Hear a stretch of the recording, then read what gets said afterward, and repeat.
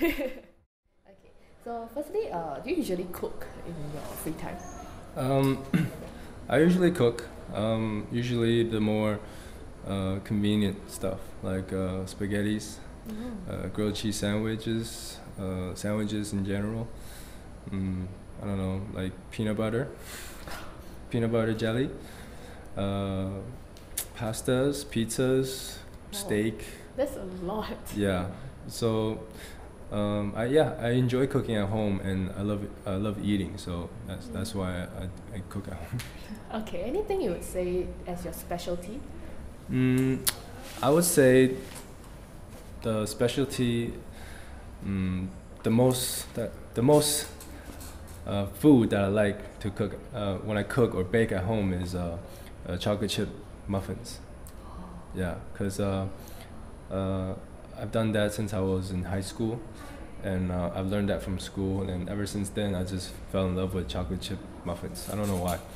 It's either that or chocolate fudge muffins. Yeah, Oh. because I enjoy baking, and every time friends come over, I usually bake for them, or when parents friends are over, I usually bake for them to to impress them. Yeah. And they were impressed. Yeah, they were pretty impressed, and then the results was pretty good, so that's why. But this time you came to Singapore to film 3+1, you have to cook. You can't bake, you have to cook like. Yeah, you I have just to saw cook some more Chinese dishes. more how do you say, exotic dishes, I think, because they're more specific, and they're more the ingredients is really 很丰富, like there's a lot, and there's a lot of sauces, and there's a lot of ways to do it, and then because this show, three dishes in one soup, there's 3 dishes that I haven't done before, so it took kind of hard work to remember all the all the positions and all the ingredients to go in, and all the sauces, and then the ways, which each step is very specific. Since you have so much experience, do you have any tips you want to share? Mm, Something you discovered yourself? something I discovered, huh? Well, I discovered how to cut onions, finally, because when I cut onions, I usually cry because it makes your eyes watery. But I found a way to cut onions is it's pretty simple actually. So take a note. So you take off the skin, right? You take off the skin, and then you chop off the sides, the roots. And once you chop that off, you chop the onions in half. And when you chop the onions in half, you gotta lay the flat part on the cutting board, and then you hold it with the other hand. And when you cut it, there's a small tip. You don't cut it all the way. You cut it so you leave this much on top. You leave this much on top of the onion. You don't cut it all the way through. So, and then you cut it very thin. So you cut. So at the end result, you will see the top part still connected, and the bottom area is more like flapping around. Then you know how to cut, very thin slices, cubes of onions. So after you do that, cut, and then you turn it around, and then you cook the other way. So then you will have small, nice, just the right size cubes of onions. So when you do fried rice, when you do stir fry, you can mix those tiny cubes of onions in your dish. Yeah. That's very, very helpful. Yeah, it's very helpful. Yeah. Instead of just chopping it, and then turning it and chop, and then it was like all a mess. Yeah. This way, it's much quicker and cleaner.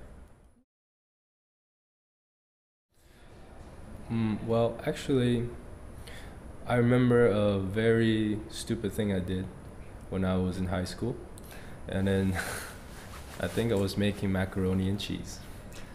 Yeah, because I haven't done macaroni and cheese before, and then I think I was really tired that day or something. So I was cooking the macaroni, and then on a boiling pot, right? I was boiling the macaroni, cooking it, and then I had another pot doing the cheese, the milk, and all the powder that goes in. And then when it comes to serving, I put all the cheese in a bowl, and then I put the macaroni with the water inside the bowl. So it became like macaroni soup. So yeah, I forgot to take out the water. So that was one of the stupid things I did before. What would you have as your last meal if tomorrow's the end of the world? Wow, my last meal. I don't know. I think I would have a nice teppanyaki meal.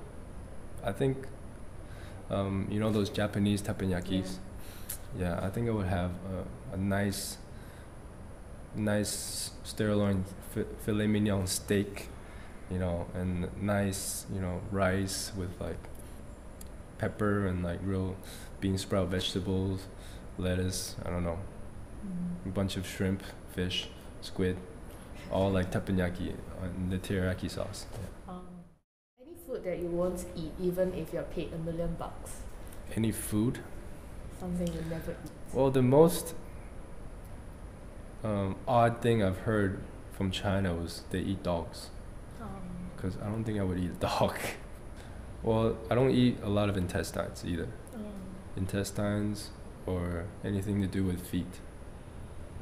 Chicken feet, duck feet, pork feet, no. Do you like dogs a lot? Yeah, I love dogs. I love animals. So I just, yeah, when I hear that they eat dogs, I was quite shocked actually. I used to have a dog. I used to have a Spanish Cocker Spaniel.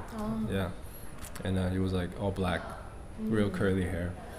And then after that, I had a golden retriever. Yeah, yeah. So I love dogs. One was Lulu.